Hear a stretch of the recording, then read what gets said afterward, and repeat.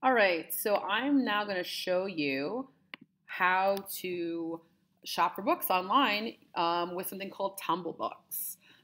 This is going to allow you to shop and read books digitally using your New York Public Library card number. All right, so first thing you need to do is get that number. Now, if you have a New York Public Library card, it's the 14-digit that's on the back. That's the first step you're going to do. But if you're somebody that doesn't have that, you can look at my other video where you can get one.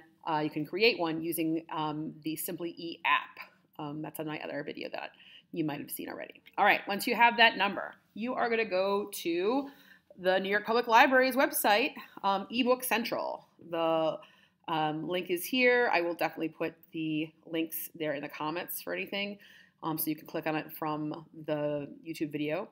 But you got to navigate to this website. That's the site, eBook Central. Once you are here on eBook Central, you want to scroll down. Scroll down to eBooks for Kids. And once you get to eBooks for Kids, you can click on Tumblebooks. Now, if you are a younger reader or maybe you want to read with a younger kid, there is Tumblebook Cloud Junior, and that site right there below, right below that, that's for the younger readers. You might find more books there for the younger kids. But most kids, if you're in 3 through 5, grades 3 through 5, you're going to click on Tumblebooks, definitely. All right, click on Tumblebooks. Once you get there, you're going to be led to this site. It says Tumblebooks Library, and it says Connect to Database. You need to click Connect to Database. Once you click that, you're going to be asked to sign in using that 14-digit library card number. See, I told you you're going to need that number. 14-digit library card number. So you're going to type that out. Make sure you type it correctly. Or if you're like me, just copy and paste it if you know how to do that. Click Submit.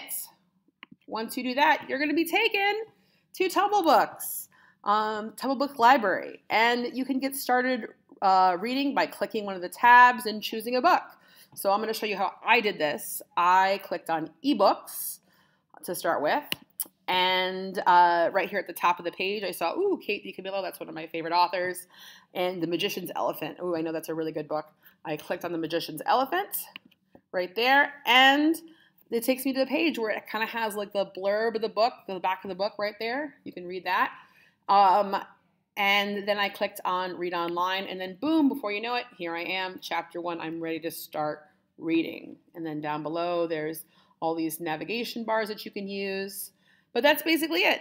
That is how you can log on to the New York Public Library, their website, Tumblebooks, and start reading online and reading online digitally. Good luck.